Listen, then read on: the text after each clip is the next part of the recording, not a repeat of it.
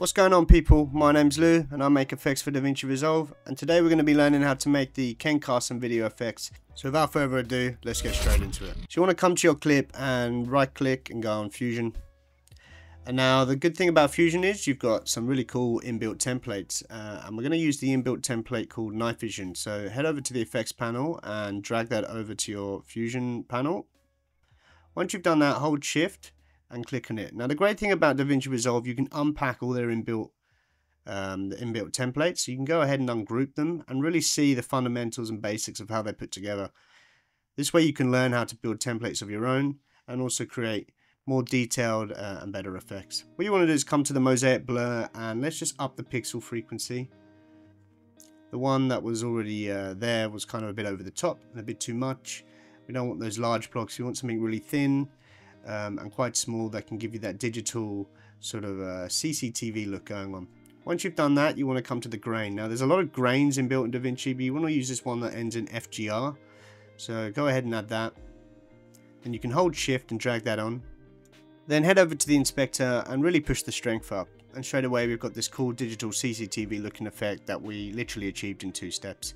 Really simple, really good. Once again, I suggest ungrouping the inbuilt templates and really having a look at how they're made.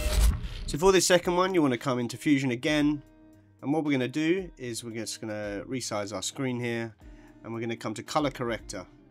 You want to add color corrector and bring the saturation down. And once you've done that, add Gaussian blur. And then you want to increase the blur so it's just a little bit faded, not too much so you can't see anything. Then after that, come to film grain, the FGR film grain, the one we used before, and up the strength. Now the beauty of adding another color corrector is you can increase the contrast, and that really embeds the grain into the image. And you just get this really contrasty, grainy looking image that looks really good. Now you can also add text. So add a text node and make sure the merge is before the color corrector. Now the text will be blurred and grainy as well, so it's really all works together seamlessly just by adding a text node before everything. So now we can sort of mess around and change this. Now if you want to add color to the text, you're just going to have to move the color corrector to the before the merge. And then we can come back into our text node and click on the color and we can change it. And this is a really cool aesthetic. I mean, it's really simple to achieve. This works really well with music videos, and there's a lot of scope in terms of sort of changing everything and making things work to your specific style. Anyway, let's jump on to the next one, and this one we're going to be using my Opium pack, which is Opium 2. Now there's lots of features in this, so let's slowly unpack it, but straight away you just drag it on and you've got this really cool effect. You've got the digitized, grainy, pixelated looking effect with the monochromatic and chromatic grain coming through. And if we jump in, we can adjust the blur blend. There's a really lot of features here that you can change to achieve what you want. You can change the quality, the damage quality. If you want it to look really crazy, you can go ahead and make it look really crazy. You can change the resolution. You can change the aspects, so you can stretch it, you can pull it. You can make it look a little bit cleaner and just keep everything, or you can make it look, like I said, a bit more insane. There's really a million different ways you can sort of achieve the Ken Carson-style music video effect with this plugin. The way I built it is there's so many different outcomes you can achieve just by dialing in different things and maybe upping the resolution, down in the quality, putting in the cell pattern like you can see here that commonly occurs in their music videos. There's really so many different possibilities. It's a powerful plugin and really adds to the aesthetic of your music videos. So jump over to bluetooth.com and check that out.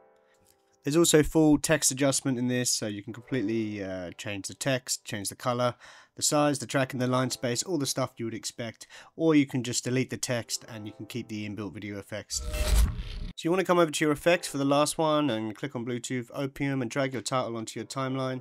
Now it's going to come up with media offline, but you want to drag your logo in where it says add logo here. And now straight away we've got this really cool VHS intro or outro that you can use for your music videos. You can adjust the logo positions, the size, everything you would expect, even the text and the font. The beauty of this is it's all procedural and works directly within DaVinci Resolve, so you can adjust all the colors, you can adjust the font, you can adjust pretty much everything you need just to get the style you're looking for. You can then come into the size. Let's make this a little bit smaller and let's change the color. Now as we change the color, you can really start to see the effect come to life. You can see how everything works together and how it's not just overlays or anything like that. Everything's working with each other. So the blur's working with the text, the grain's working with the font, and you're really starting to see a true and authentic VHS style intro. Now there's one thing I really like here where you can adjust the blend mode and you can see the scan lines start to come through and you really get that faded look.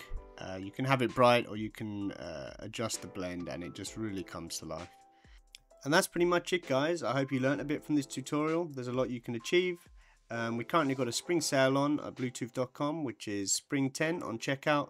So go ahead and check that out on our website. If not, stay tuned for the next tutorial and I'll catch you in the next one. Peace.